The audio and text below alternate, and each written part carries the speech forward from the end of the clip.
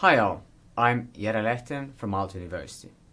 In this video, I will introduce you the concept of milieu in project business and demonstrate how to perform a milieu analysis. What's the catch? Well, after this video, you're able to describe what milieus are and explain the milieu analysis process. Milieu analysis is a very useful tool to enter new project business areas. So, milieu is a network of business and non-business actors in a clearly defined geographical area attached to a specific activity. For example, the construction of business premises in Silicon Valley for high-tech firms can be considered as such activity in a specific geographical location. The milieu's representation is always constructed and shared by its actors. In this case, the actors in Silicon Valley shared the idea that there is this geographically situated entity gathering all business and non-business actors and conditioning the setting up of high-tech companies in Silicon Valley. The actors developed this shared representation through relationships with some of these actors and through ongoing learning process enriched with each new business premise that they develop. A milieu has clearly defined boundaries, but actors may have relationships outside the borders. Like the firms and other actors in Silicon Valley often do have relationships globally, but they also have cooperation with each other in the same milieu. But how does milieu differ from a market? Well, if we look at this from the marketing perspective of a construction company, the market would be all the high-tech firms looking for business premises in Silicon Valley. This means the demand would be global and very hard to anticipate, especially since novel high-tech firms may emerge out of the blue. Practically, a construction firm in the area would require a global scanning system for projects, but even that would not be enough. The reason is that we have to consider the construction of business premises as private investments that escape the advertisement rules of public markets. So, a new high-tech firm would presumably issue a call for construction and engineering companies that are suppliers of the customer country selected for their reputation and relational proximity to the buyer.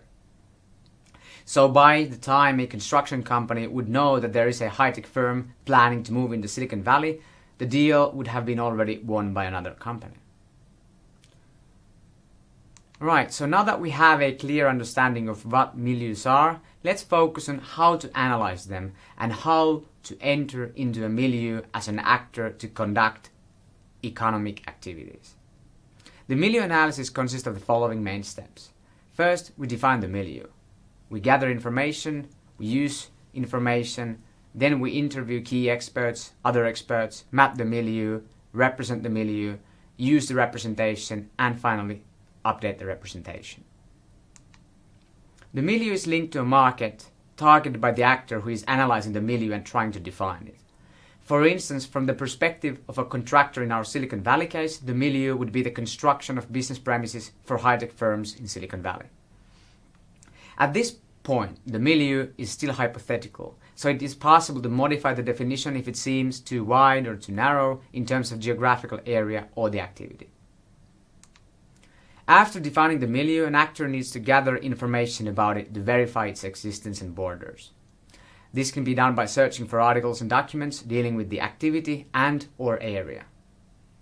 For instance, in our Silicon Valley case, looking for articles from the internet about the construction of new business premises in Silicon Valley or about new high-tech companies who are moving to Silicon Valley or who have already moved to Silicon Valley. Other information sources can be useful, such as the press, a local agent, local sales force situated in the same territory but focused on other activities. It's also good to consider institutional actors such as administration, municipality, and their relationship to the milieu. Next, the use of information. The gathered information is organized at two different levels. At the first level, a synthesis is prepared concerning the milieu's actors that act in and around it. Also a list of experts writing and communicating on the milieu and so forth. So this is a synthesis of the preliminary data. In our case, that would include the other high-tech companies, contractors, institutional actors, and so forth.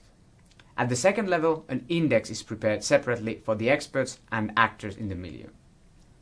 The index for experts is the key to good milieu analysis, as it allows the actor to swiftly gain access to information. The reason is that it's often easy to find a suitable expert that knows the milieu well. The expert is used to understand and map the milieu and ultimately to form the first representation of the milieu. Once suitable experts have been identified from the index, it is time to contact those and arrange interviews and meetings.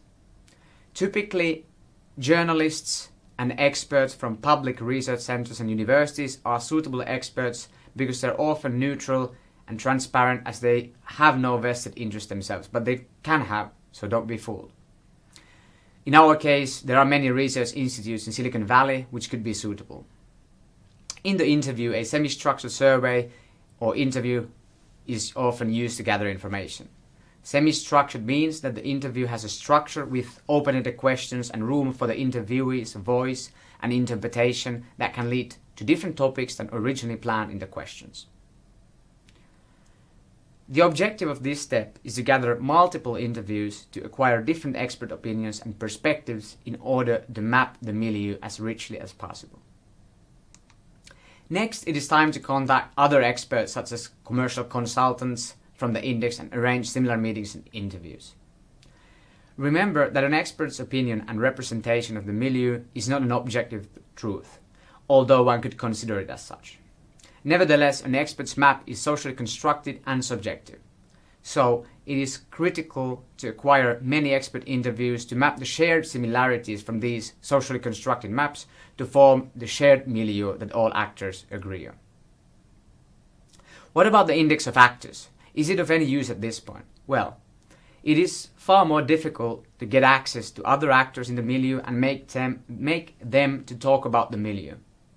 The other actors might also consider this as a weak signal and desperate cry for help, meaning that it might close doors to enter into the milieu. So, interviewing experts is a safer choice and doesn't affect the milieu and entering in the same way. After gathering sufficient amount of data from experts, it is time to map the milieu. The idea in the mapping is to mark the number and nature of relationships among actors in the milieu. This is often done by means of an actor/actor matrix representation at first.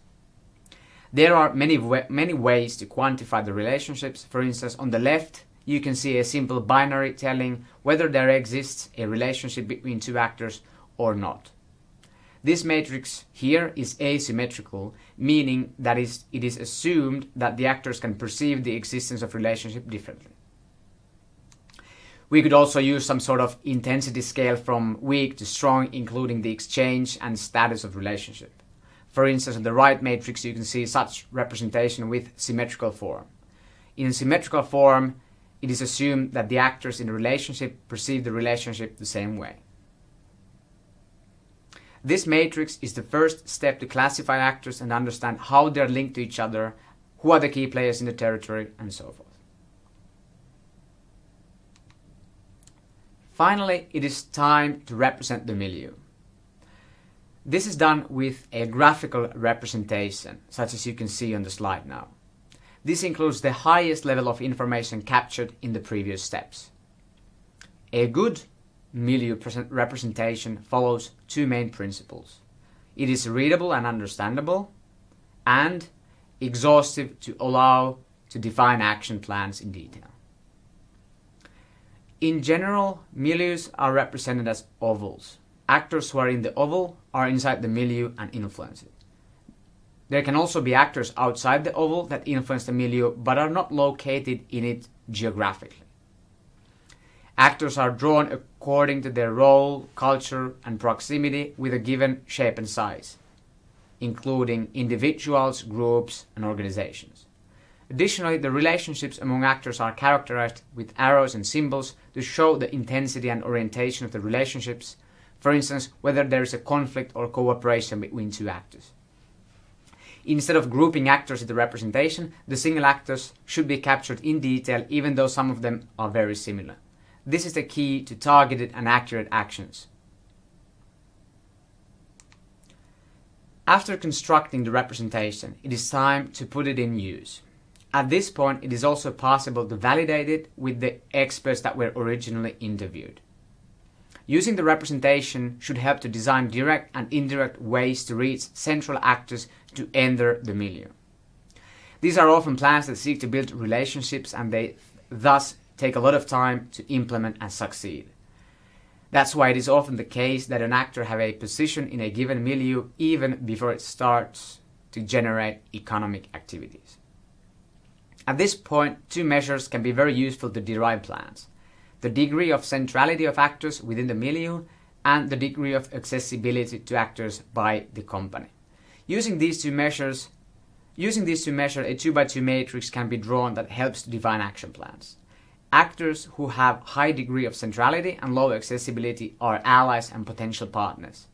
These are the actors on whom to base the approach to anticipate the existence of projects in the given milieu.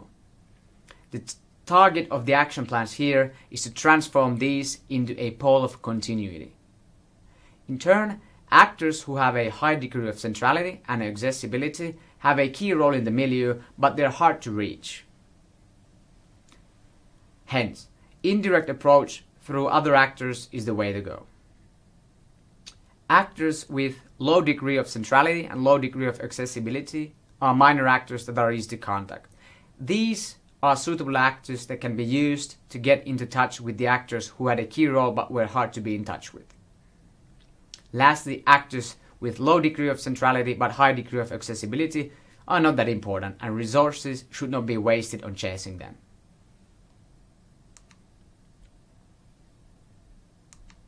The last step of milieu analysis is to remember update the representation regularly.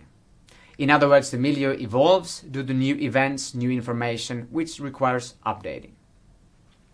Especially when the actor itself manages to enter the milieu and establish a position, it might need a completely new set of information, assumptions, and action plans. Alright, now we have an understanding of the milieu analysis as a potential entrant. What about if we are already in the milieu and we want to execute the analysis? Well, the process is relatively same with some differences. The main difference would be that instead of relying on expert index and interviews outside your company, we could interview internal experts and use our allies and existing customers in the milieu. However, the use of an external opinion is always worthwhile to avoid biases from your own team and allies. Rest assured, the process would follow rather similarly, and you can read more about it from the reading material.